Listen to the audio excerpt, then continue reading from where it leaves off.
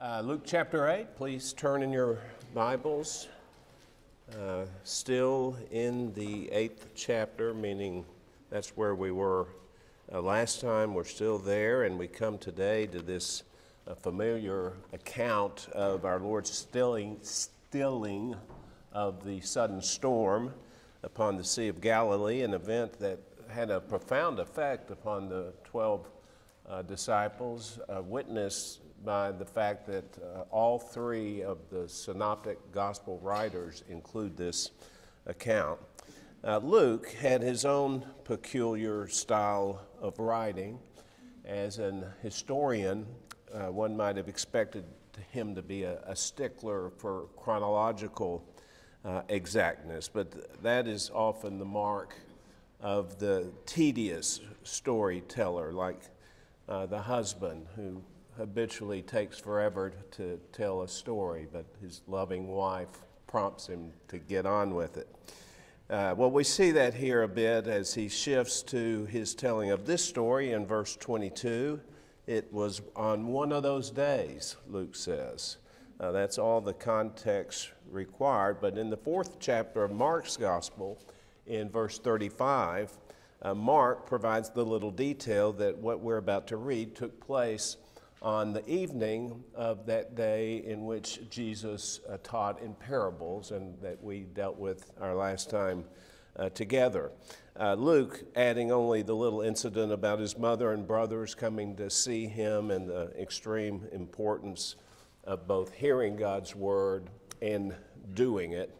It would have served the disciples well in the crisis they are about to experience. So it's a short passage, verses 22 through 25. Let's read it now. Now, on one of those days, Jesus and his disciples got into a boat, and he said to them, "Let us go over to the other side of the lake." So they launched out. But as they were sailing along, he fell asleep, and a fierce gale of wind descended on the lake, and they began to be swamped and to be in danger. They came to Jesus and woke him up, saying, "Master, Master, we are perishing." And I guess the prose probably doesn't do it justice.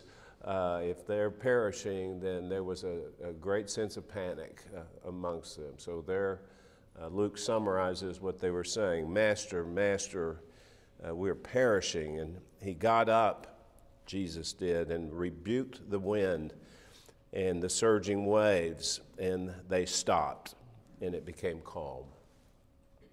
And he said to them, "Where is your faith?" They were fearful and amazed, saying to one another, "Who then is this, that he commands even the winds and the water, and they obey him?"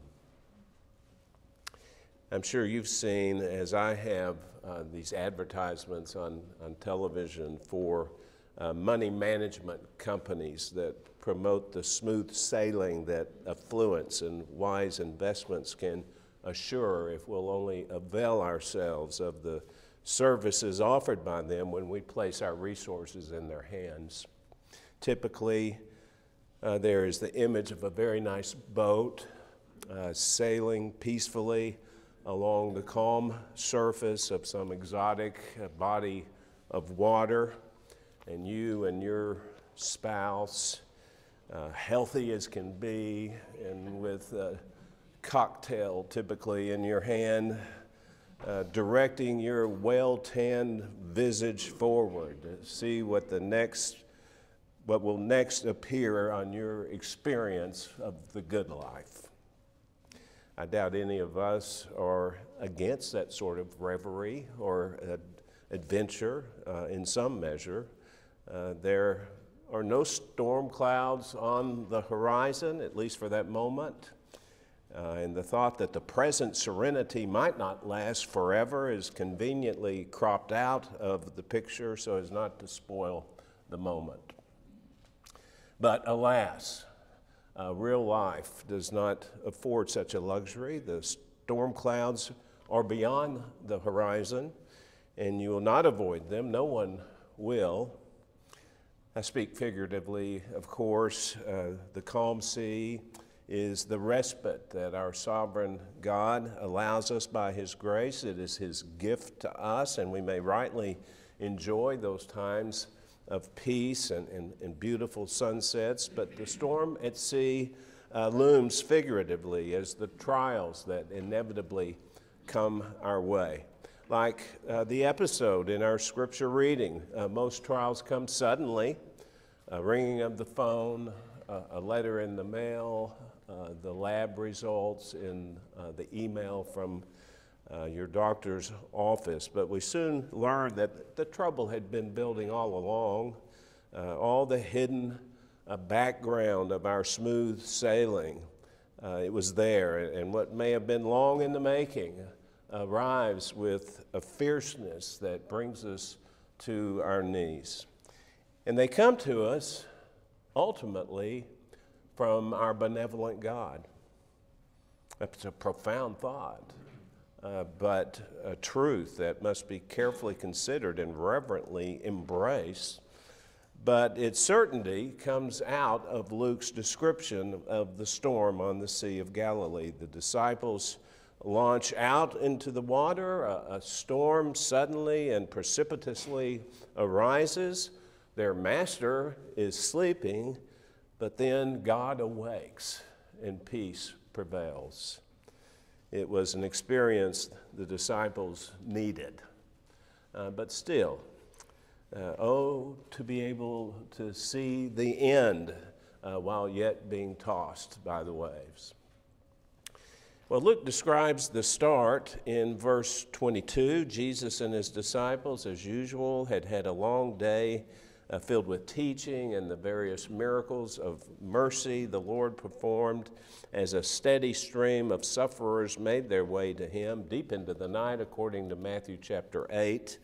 And the time had arrived to at last make their way to where they would spend the evening. For reasons not expressed, Jesus determined that they would go over to the other side of the lake. And so they launched out, as Luke phrases it, unaware of what they were soon to encounter. The life of a Christian is a continual launch, if you don't mind me jumping right into an application. Day to day brings new experiences, new challenges. Each may begin innocently and unremarkably, but what lies ahead, frankly, as carefully as we may have planned, is known to only one. What will the day's launch bring? The only thing we can truly know is what the final launch will bring. But here in this present launch, as this close-knit crew began their sailing and the rhythm of the waves rocked the boat, Jesus found a comfortable spot and he quickly fell asleep. That may seem unremarkable enough, but this is the only place in the Gospels in which Jesus is pictured as sleeping. Could there be anything more human?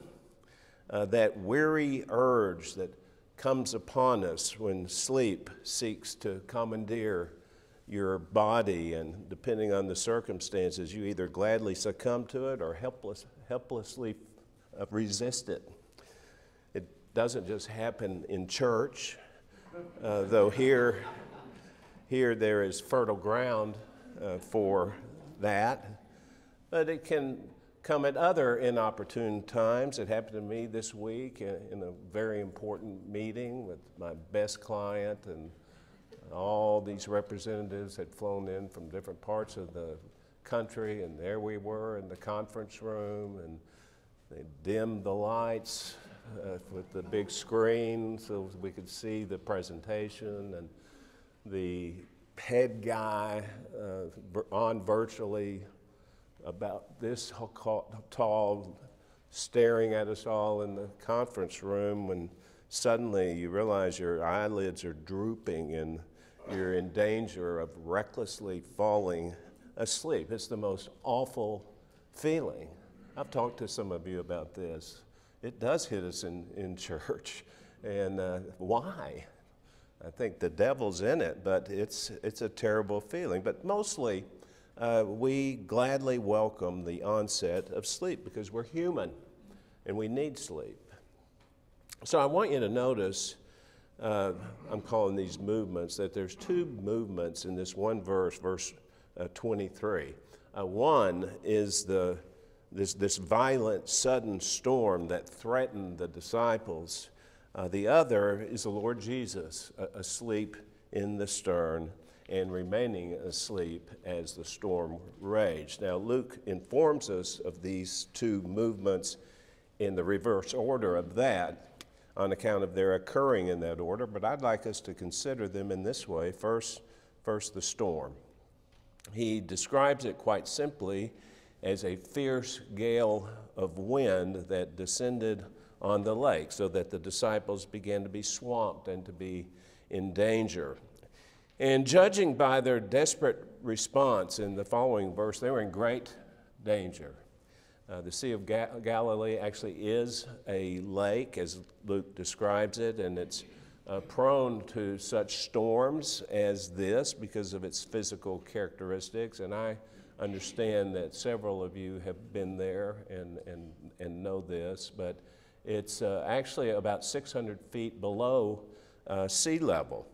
And it's surrounded by mountains. It's really a beautiful place.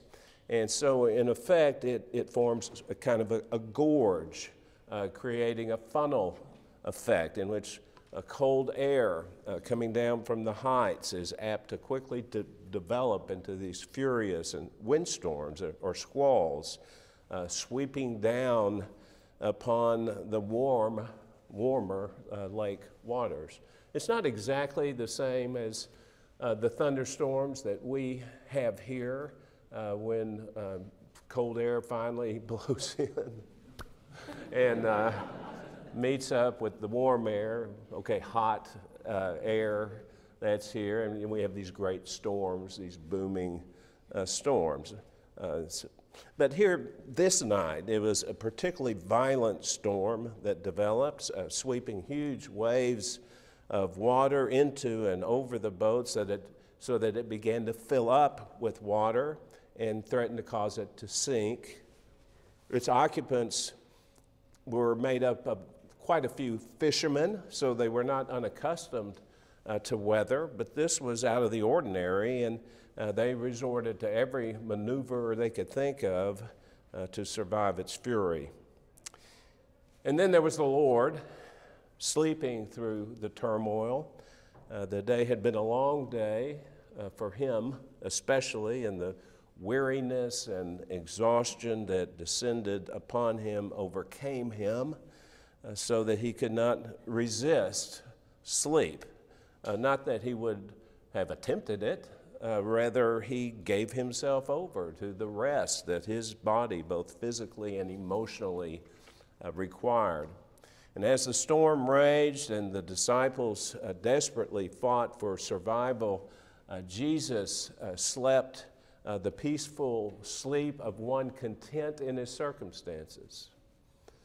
Fear was not an emotion we ever observe in the Lord. I don't know if you've ever thought about that, but we never see fear in our Lord. Even in the Garden of Gethsemane, contemplating, anticipating the terrible agony that was to come upon him, he recoiled in apprehension of it, but he didn't fear it because he knew his Heavenly Father would see him through it. Now, you may be thinking, might not it have just been that he was asleep and he was unaware of the danger they were in? And that kind of thinking is logical, and it's welcome to think that way because it brings to fore the marvelous mystery of the incarnate Christ, very God of very God, with all the attributes belonging to God, including omniscience, knowing everything, but also a true man with true feelings and real human limitations. He who was in the form of God, to borrow Paul's phraseology. was faint and asleep, and yet at the same time possessing the divine power to still the angry storm by his mere rebuke. And this is the interplay between his humanity and the omnipotence of deity that both equally came to bear upon him.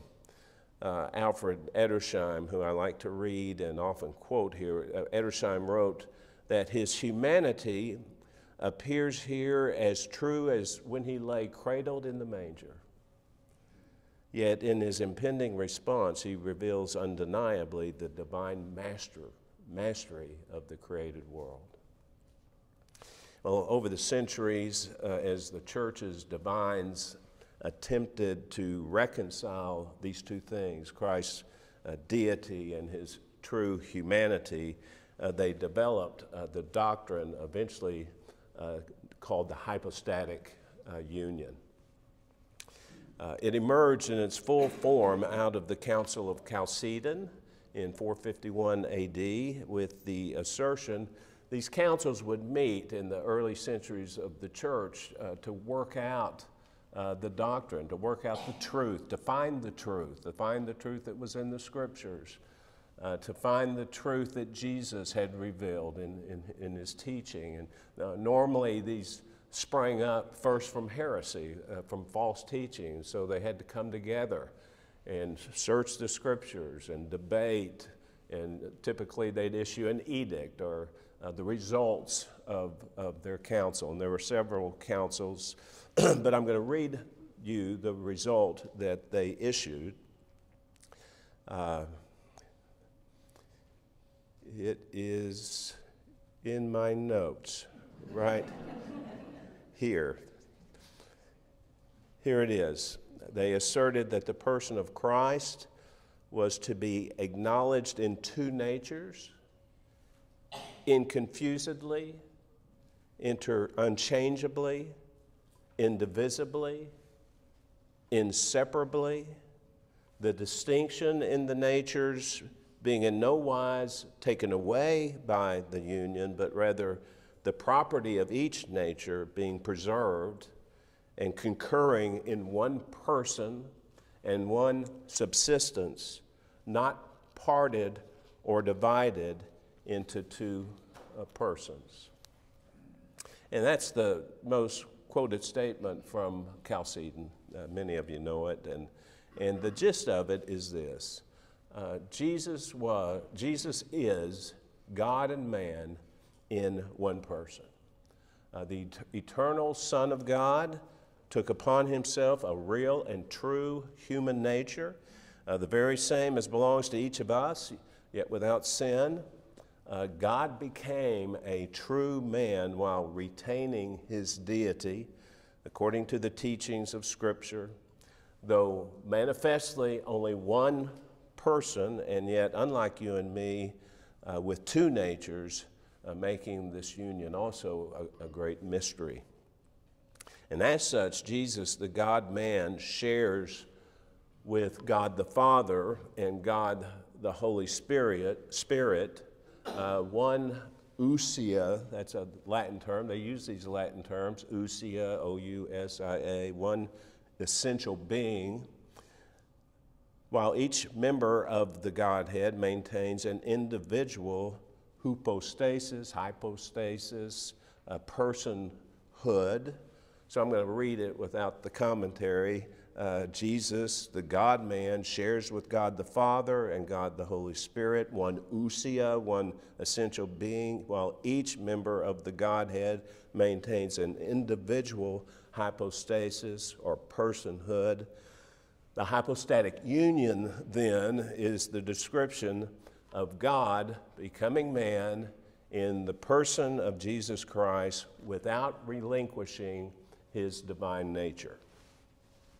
So when we observe the man, Jesus Christ, asleep on the boat, and you just have to marvel at this really happened. He was a man just like a human being, just like we're human beings. He was on that boat, And so when we observe that man asleep on the boat in the midst of this raging storm, and then subsequently the Lord Jesus Christ commanding the storm to cease, we see the hypostatic union unveiled. As Calvin observed, Jesus was asleep in his humanity but awake in his divinity. Now, being clever, we might suggest that two realities were at play that evening. One reality was that danger was lurking in the storm, a real danger that threatened the disciples' lives. The other reality is that God owns the storm, and God was in the boat with them.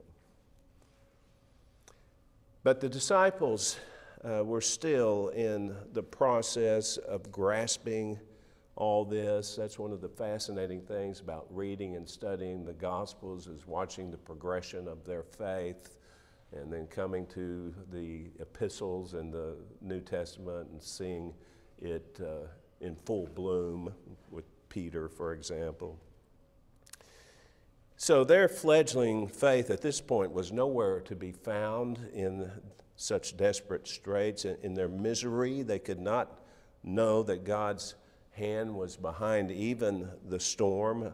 Like every storm that assaults one of his children, the sovereign Lord was orchestrating every ounce of water inundating the boat, every gust of wind battering the sea and the boat. James, the half-brother of Jesus, was not on the boat this night, but he would one day endure his own storms and receive the gift of faith so that he had trusted in Jesus himself, and he would be able to write about such trials as this one in the first chapter of his epistle, James chapter 1, verse 3, "Consider it all joy, my brethren, when you encounter various trials, knowing that the testing of your faith produces endurance," and myriad other blessings that come from that. Well, in these 4 short verses, Luke mentions, in Bible study, you pay attention to things like this. 4 verses, 3 times he uses the word wind, wind, wind.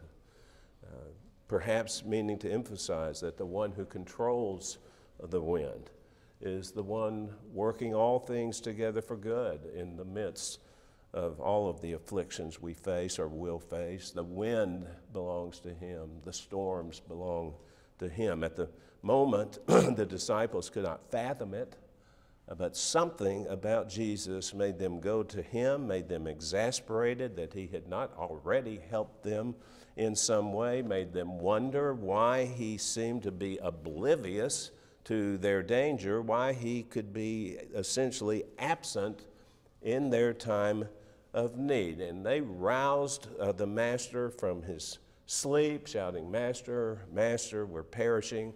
Matthew and Mark give us a little more color.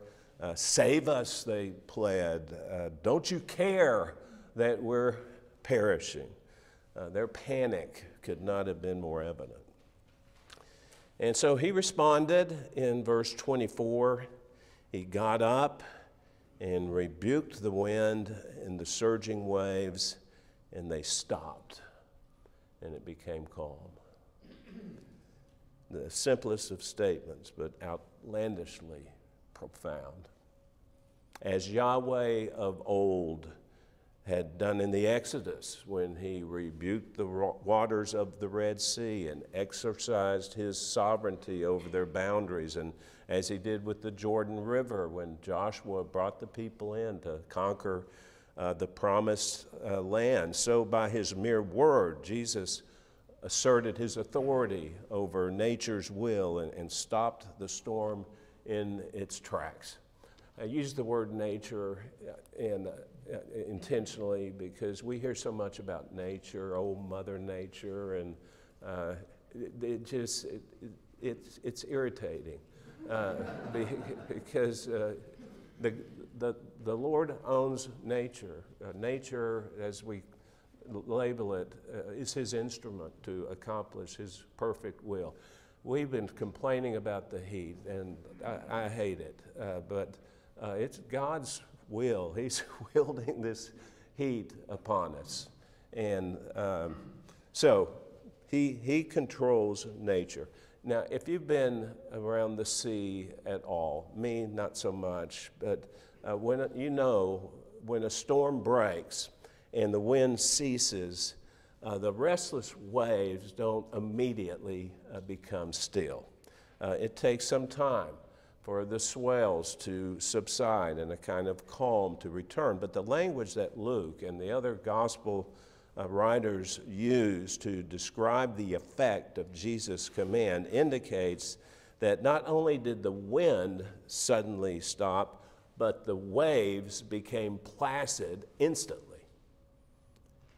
Instantly. As Edersheim again described it, they throbbed into silence, and a great calm of rest fell upon the lake.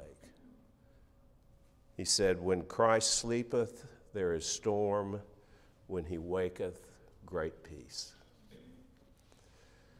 Then, with the immediate crisis behind them, the Lord proceeds to gently admonish them. In verse 25, he said to them, where is your faith?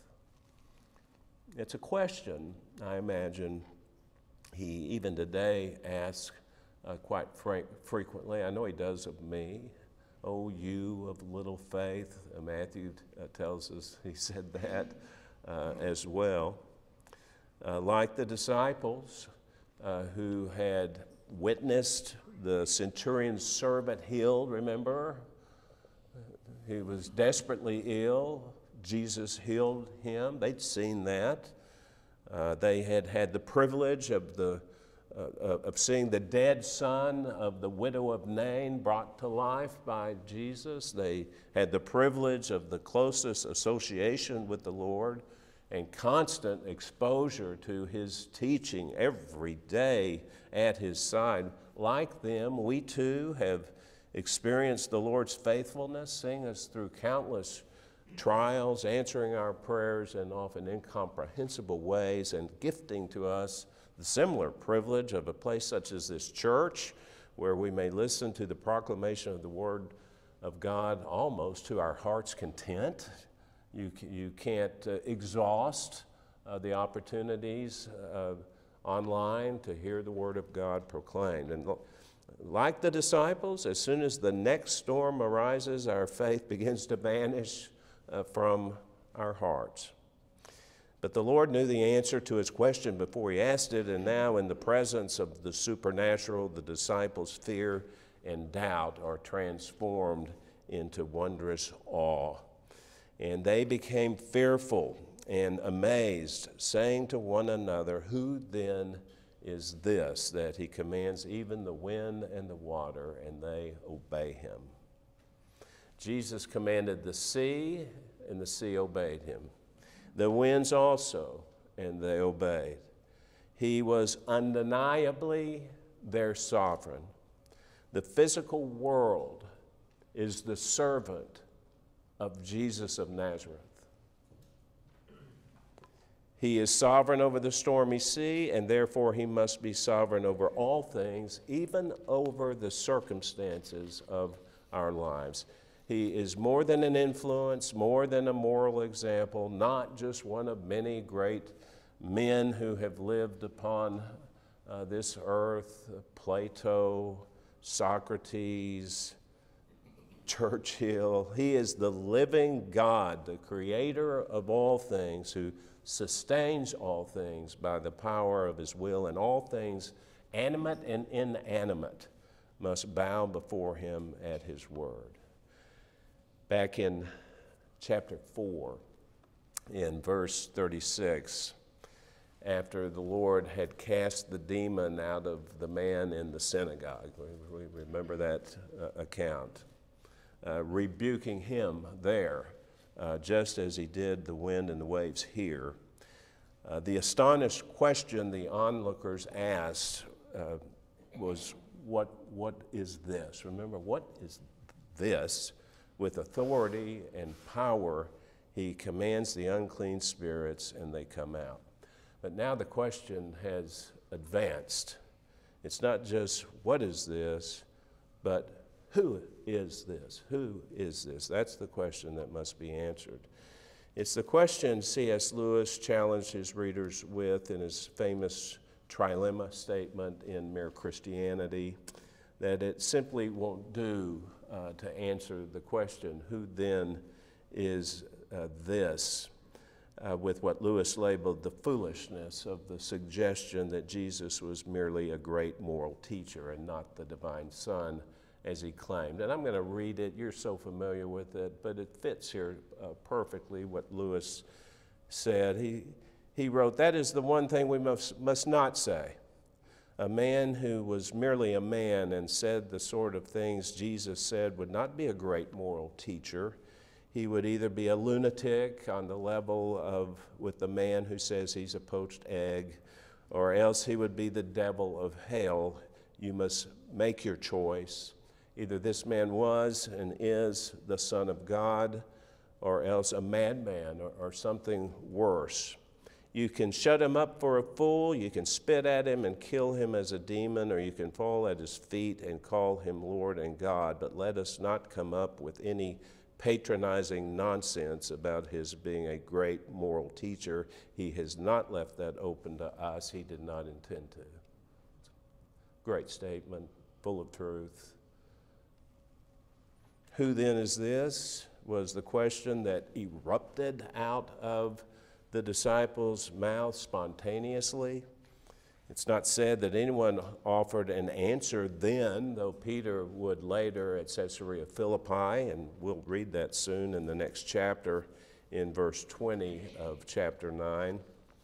But even here, surely, the disciples of Jesus began to understand that with him beside them, there could be no true difficulty, no storm that could overcome them, because all belongs to him, and all of it can be ours because he came on a mission to save us in a much greater sense even.